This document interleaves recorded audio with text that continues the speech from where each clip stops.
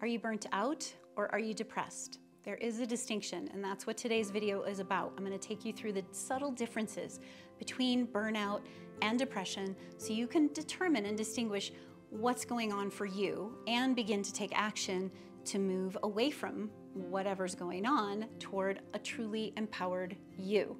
Welcome to the channel. I'm Kim Marie. If you've never been here before, be sure to subscribe and click the notification bell.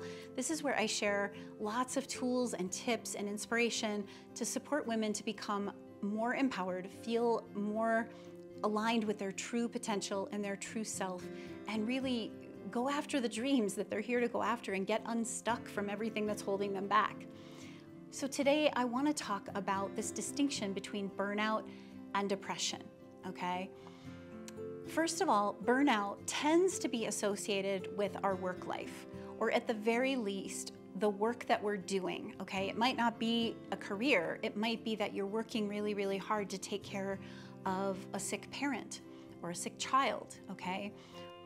Or maybe you're working really hard in your volunteer work. I mean, we can literally get burnt out doing things that we volunteer for. But the idea around burnout is that the stress becomes so high that we're always feeling stressed, right? Stress in itself is not bad.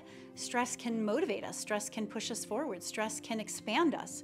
But when we're constantly stressed, our bodies aren't meant to handle that or to be under that kind of pressure all the time, right?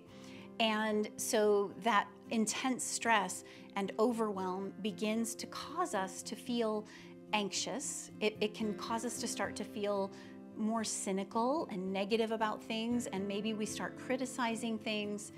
Maybe we start to feel like we can't manage things, we can't handle things, we're so overwhelmed, and we can even begin to feel a bit numb and even uninspired, okay? We can begin to also feel like it doesn't mean anything anymore. You know, the whole reason we were working so hard is that it meant something to us at one point, but then we start putting so much of ourselves into it that we kind of lose sight of what's real, and we start getting down on ourselves. We start thinking maybe we're a failure.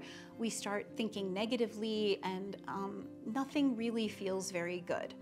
I'm sure everyone watching can relate to a certain level of burnout at some point in your life, even if when you were in high school feeling burnt out studying for exams, okay? Because you're just studying, and you just feel like, oh my God, if I have to look at one more fact or figure or whatever, you know, I'm just exhausted. What's this all for? Why do this? What's the point, right? We start going to that place.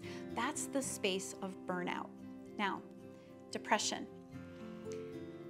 First of all, I want to share that if you feel you are severely depressed, please reach out for help. Please reach out to ask for support. And there are support lines, there are resources. I want you to make sure that you take advantage of those and recognize that depression, true depression, can become serious if it's not addressed, okay? I want to start by saying that.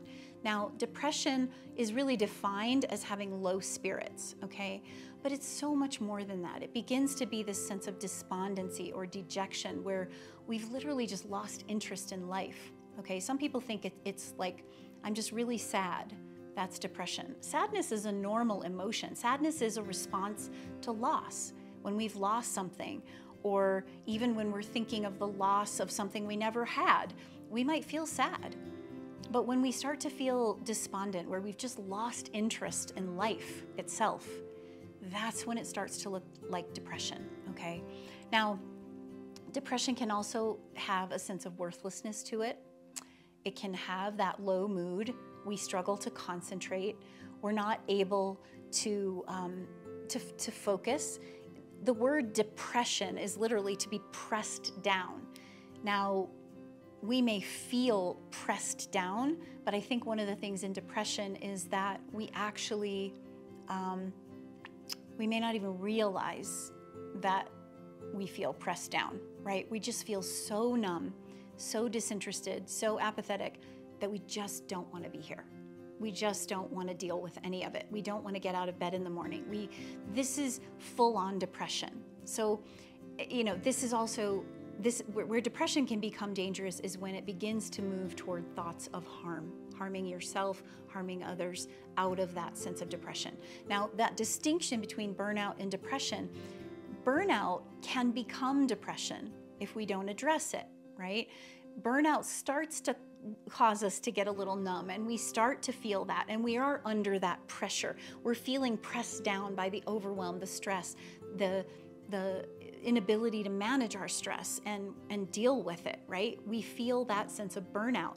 But if it goes on for too long, we start to want to check out, right? We want to just throw in the towel and say, life's not worth it anymore.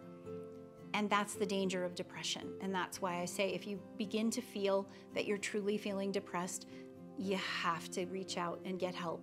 This is one of those things that is so important. It's so courageous and powerful for you to reach out and ask for the help that you need. Now, when you're feeling burnt out, before you get to that depression stage, we can recognize these symptoms of burnout. The difficulty managing stress, the overwhelm. Maybe we haven't set enough boundaries. Maybe we didn't anticipate how much it was going to be. And the key is to recognize it and pause. I myself I love my work, and I get very motivated and enthusiastic about my work. And then sometimes I work too much. I push myself too hard, and I have to step back. And that's when I start noticing that cynicism, and when I start noticing that everyone around me irritates me, or everything around me feels like just too much to bear, that's when I know I've got to do something about it. That's the time to notice those triggers, go for a walk in nature, take a long Epsom salt bath, do something for yourself that nurtures yourself, take a break, shut down. Life will go on, your business will go on, your work will go on if you take a vacation, if you step away, if you stop doing so much. Life will go on if you say no, if you set boundaries, if you allow yourself to take care of you. Taking care of you is not selfish, it is self-full. And if you are not filled up, you will get burnt out, right? You could think of burnout as being similar to being out of gas, like a vehicle out of gas. If it runs out of gas, it's not going anywhere. It's completely stagnant, right? And all of us as human beings, we want to grow, we want to develop, we want to realize our potential. That's why we're here. So we need to mitigate burnout. We need to step aside and recognize the difference between burnout and depression before burnout becomes depression, right? And get the help that we need as we need it. Sometimes that means opening up to a mentor, having a coach to guide you, to give you tips. Sometimes when you're burnout, you're so caught in the weeds that you don't even know what it is you need. You don't even realize that the car has stopped because there's no fuel in it. You just wonder, why am I stuck? I can't move forward. What's going on, right? This is when we need to reach out and ask for help. Get a different perspective.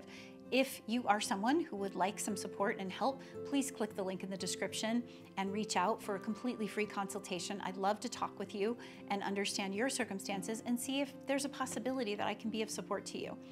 In the meantime, I hope this helps. I hope that recognizing the difference between burnout and depression is helpful. First of all, chances are, if you're watching this video and you're curious, you're probably more on the burnout side, right? Someone who's truly depressed is probably not even going to watch a video because they're so checked out and they just don't want to see or hear anything, all right? You might be on the verge of that, and if you are, please seek help. Please make sure that you don't let that go and don't ignore that. That's a big red flag for your soul, for your being, and you deserve more, and you can move through it. You can absolutely move beyond the space that you're in toward a space that feels truly nurturing and empowering. I hope this helped. Leave a comment. Burnout, depression, have you been there? Have you experienced it? I'd love to hear in the comments. Be sure to subscribe and share this with anyone else you think this may help, okay? Because we need each other. We need to look out for each other. So I hope you'll share this with others and that it's helpful to you, and I look forward to seeing you in the next video.